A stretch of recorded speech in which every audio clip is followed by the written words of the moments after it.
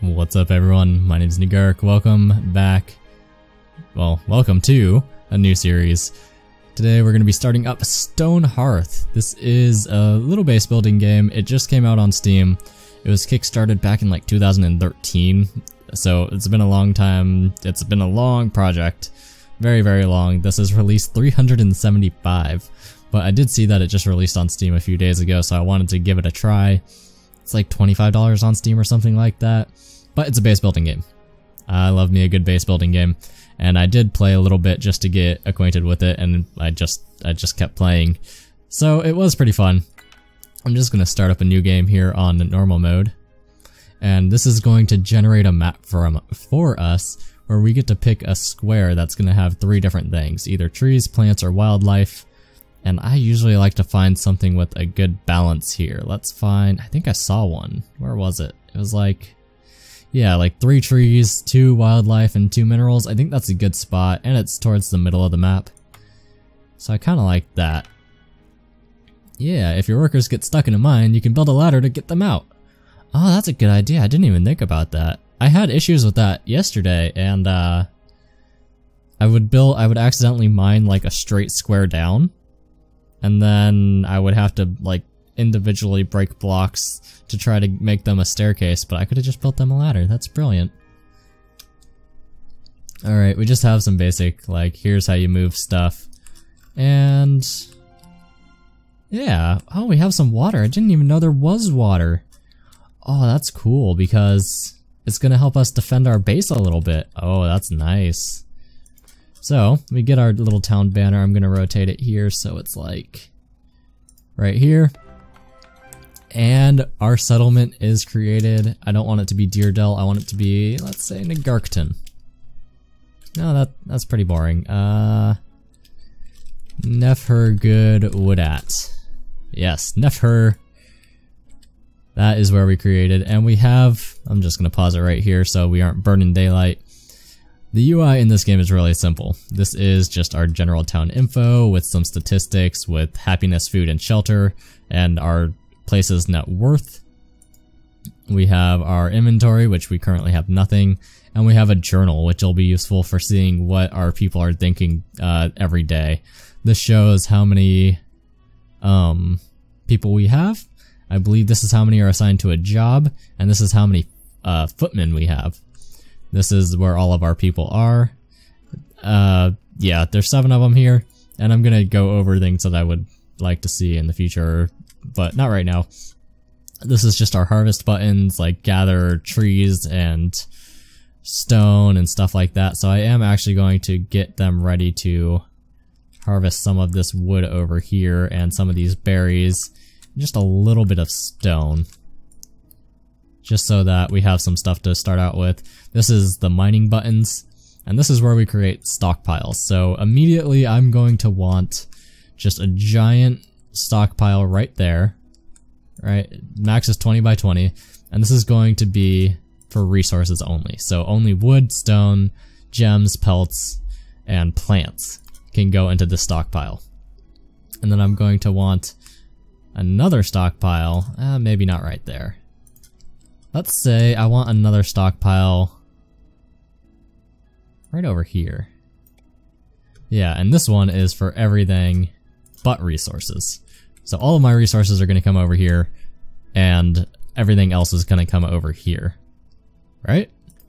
And then we have our build and design. I'll get into this a little bit later, because this is a little bit complicated, and then some fighting and defending stuff, and then some bulletins. So like a traveler approaches holding a bundle.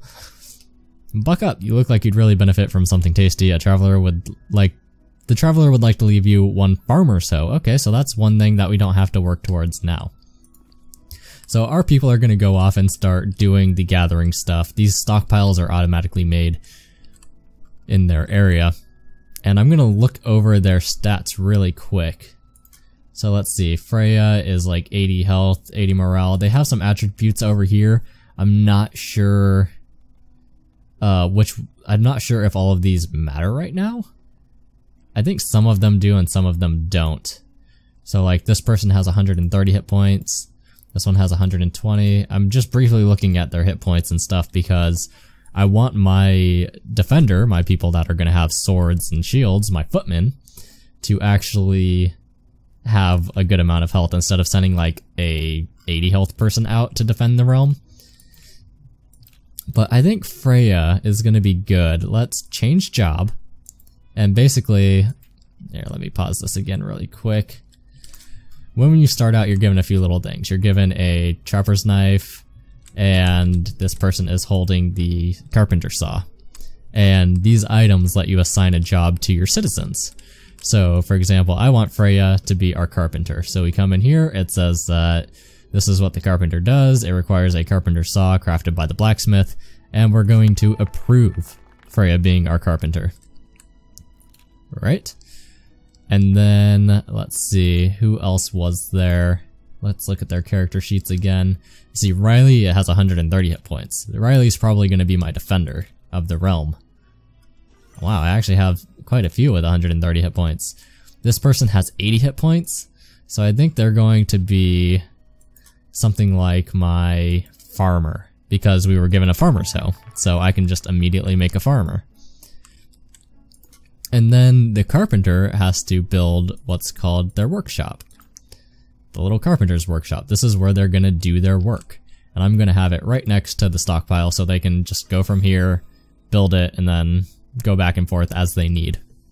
Admittedly, they'll be going from here, all the way over here, but we'll ignore that fact for right now. Let's see, let's find someone that had 120 hit points and maybe a little bit more speed. Okay, 110, 100 speed. That's pretty nice. So I think Niall is going to be our trapper. Change jobs, because we were given a trapper's knife to start off. And now, because we have a farmer, we have a farm zone. So we can zone out a few of these. And I like to make them 10 by 10. Actually, let's remove that one. Let's do it like this. 10 by 10. And these are the different plants. Turnips are fast growing, but not very nutritious. Again, with carrots, it's pretty bland. Corn is slow growing, but super nutritious. Pumpkins are big, round, and fast growing, but tasty, not really. So I'm gonna have a crop diversity here. I'm pretty much gonna have one of each. Let's get some turnip. And let's get some carrot. And I think one person can handle all of these. I'm pretty sure. In fact, I'm gonna get one more just to kind of push it a little bit. More corn, because it's super nutritious. Okay, and now we have our trapper, because they were assigned their job, and this can zone up to 50 by 50, and basically they just put traps in an area and capture animals, and skin them, and you get meat from them, and stuff like that. So we're going to assign a trapper spot like that, and maybe a little bit more, because I know they can handle a zone bigger than that. Let's do something like that. Yeah, so this entire zone is Trapper Central. He's going to come in, and he's going to lay down some traps, and maybe some animals will get stuck in there, maybe not.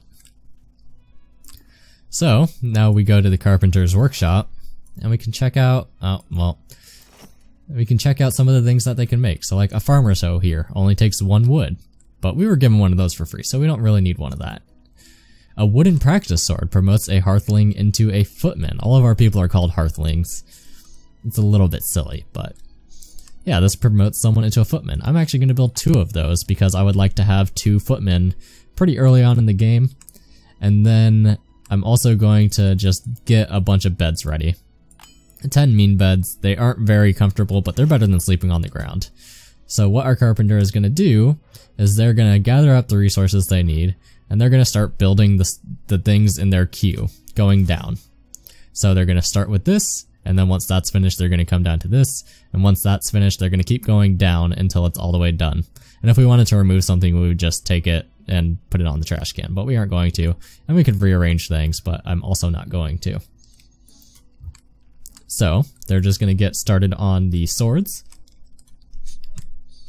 And let's figure out who was our big health people here.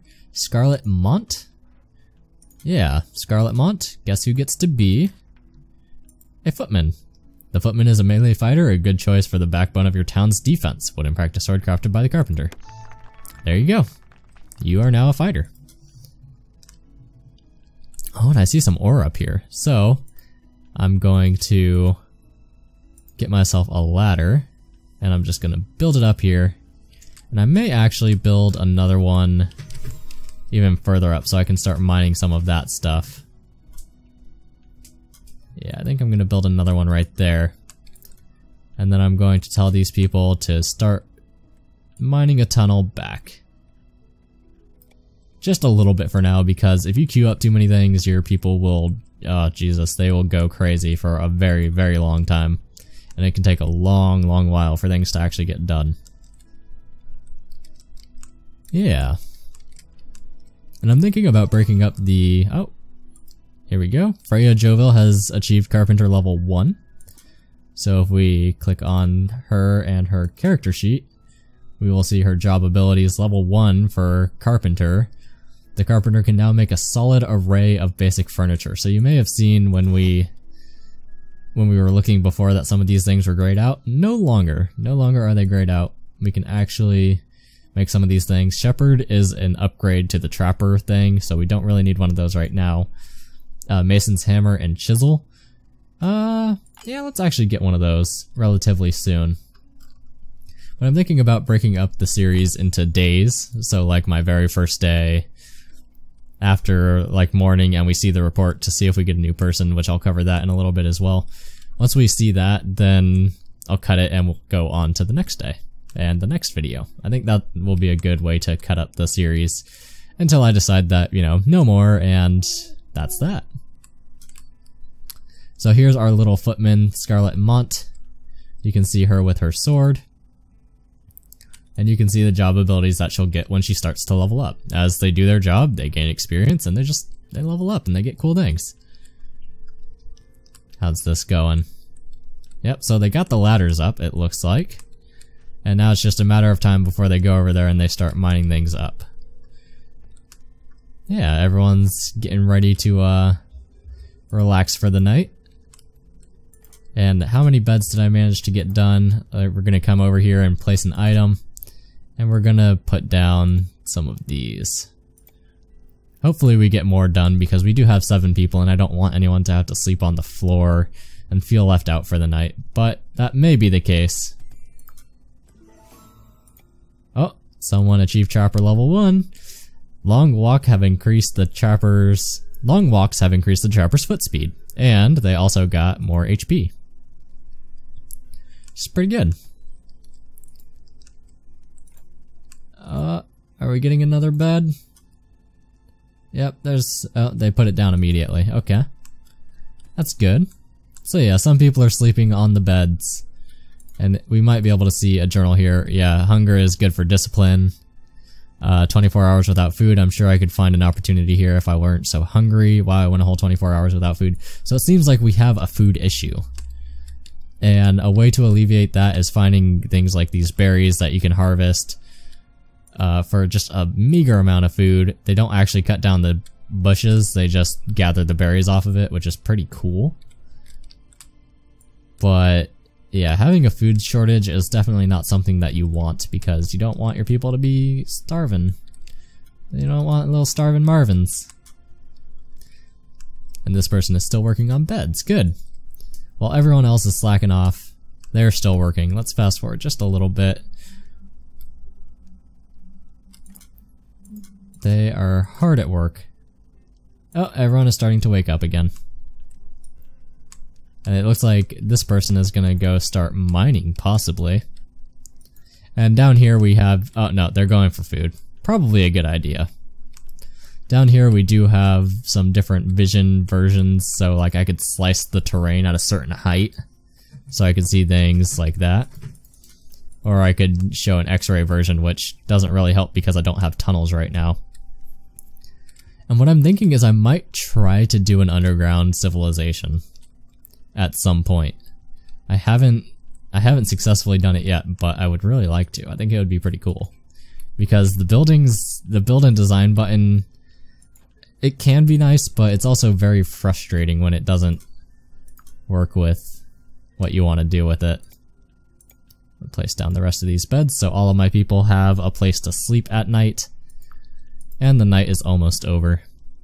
So they're just going to come place all that down. Our farmer is hard at work. I may have given them a bit too much stuff to do, because it doesn't look like any of this is planted quite yet. So I may have to actually, I think what I'm going to do is I'm going to get ready to have one more worker turn into a farmer. So we're going to make a farmer's hoe. And I also made the shield because our footmen will automatically find the shield and equip it, so that they will have one more defense, so that when they do get into a fight, things are not quite so terrifying for them. Also, this little bar down here I believe is some sort of like performance bar, like your latency or your FPS or something. I haven't had a whole lot of success in figuring that out. And here's our daily update. Immigration report. So each day we have an immigration report. Basically, if we meet all of these requirements, we get another hearthling. Or we have the option to get another hearthling. So we needed 50 food, which we had because I collected a bunch of the berries. We needed a high morale, so people can't be starving, they can't be seeing all of their friends die. That's bad. They need a high morale, and then we need a net worth. So our city has to be a certain size, so we have to have a certain amount of things for people to want to come join us. And we didn't meet the net worth requirement, so maybe on the next day we'll be able to do that. But I think I'm going to wrap it up right there. Oh, a caravan approaches. I come bearing goods for trade. Do you want to give me 1 sword for 2 chairs? No thanks. A lot of the times I don't trade with those guys. Anyways, yeah, if you want to see more of Stonehearth, the best way to let me know is by leaving a like or a comment or something on the video, so that I know that this is something you're interested in seeing more of. And yeah, I mean, subscribe to the channel if you do want to see more. Jesus, subscribe to the channel if you do want to see more Stonehearth. And my name's Nefhur. Thank you for watching.